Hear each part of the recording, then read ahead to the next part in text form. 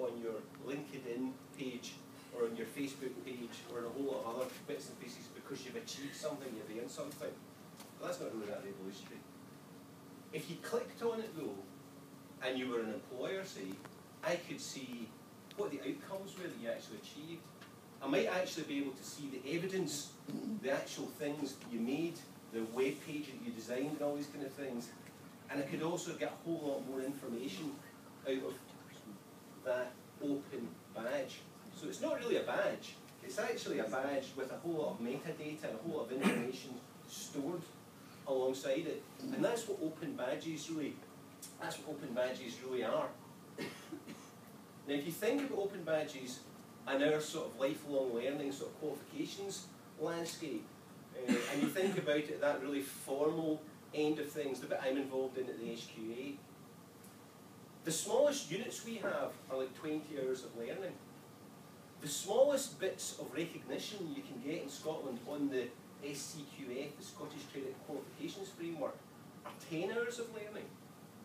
But actually learning doesn't work that way. Learning actually is smaller chunks. I mean, even if you think about how the experience you're having just now, or the kind of average learning that somebody in the workplace might do, they might go along to a day-long course. That's too small at the moment to get recognised either in the SCQF or by a qualification from us. Now, what I want you to think about is actually a lot of thought goes into making the outcomes and the competencies and these things that actually exist in all these unit descriptors and stuff. Each of these could be a badge. You could actually disaggregate learning even further. You could be doing things, I'm talking about at the formal end, you could take formal qualifications and break them into wee badges.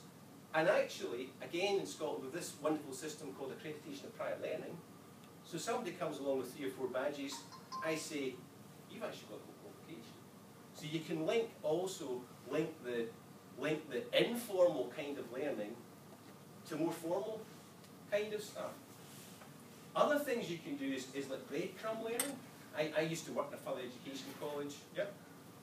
1 minute. I used to work at a further education college.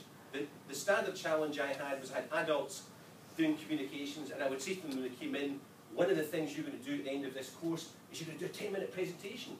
And at that point they all hid under the desks. Don't speak, we don't want to speak in front of you. But I could breadcrumb learning, I could give a badge if they did 2 minutes, if they did 5 minutes, if they did. So there's a whole lot of things that you can do with open badges, and one last bit is in some areas they're particularly well built out.